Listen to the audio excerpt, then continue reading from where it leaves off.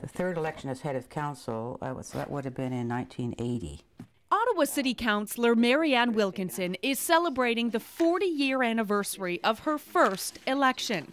Her political career keeps her busy at meetings, events, and ribbon cuttings. But in May 2007, Wilkinson attended a different kind of press conference. In front of her council colleagues and members of the media, Marianne announced she had been diagnosed with breast cancer.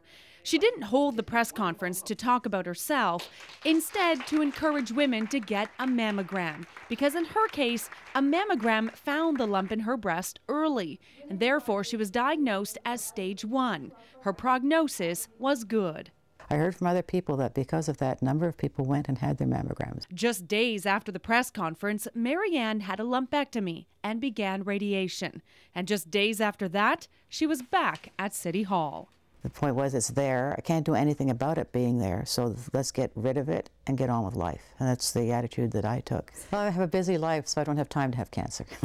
These days, Marianne is busy talking about city projects like Lansdowne Park or light rail. But she also keeps the message going that early detection is key. If you haven't had mammograms and you're 50 or over, get into the regular program right now.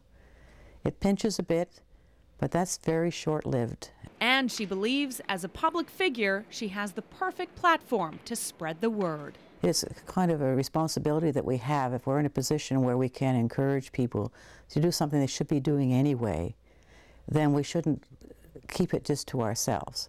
In Ottawa, Annette Gerner, A Morning.